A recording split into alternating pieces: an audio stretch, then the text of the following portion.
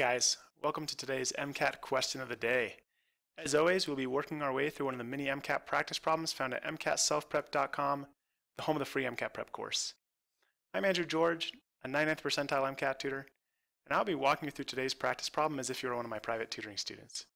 Be sure to hit pause and try this problem for yourself before watching my explanation.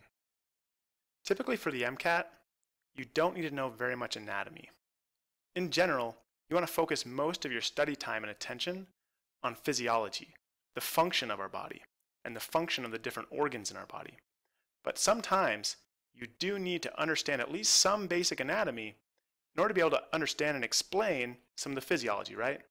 And so in this video, I just want to go through a little bit of the basic anatomy that you should know about the intestines so you can answer some of these questions. The intestines are broken down into two parts, the small intestine and the large intestine. And the small intestine has three separate sections, in order being Duodenum, Jejunum, and Ileum. And the way I remember this is I think of Dow Jones Industrial. And this practice question we just had was asking us which area of the intestines will fats be absorbed in.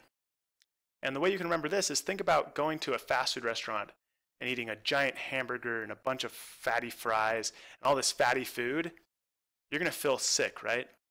You might even say that you feel ill. So if you eat lots of fats, they're going to be absorbed in your ileum, making you feel ill.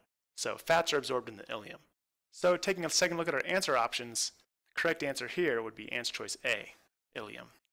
If you enjoyed this MCAT question of the day, be sure to give it a like.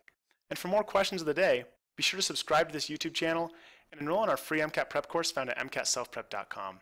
And if you are really looking to maximize your MCAT score, feel free to visit my tutoring profile page and request a free 10-minute phone consultation.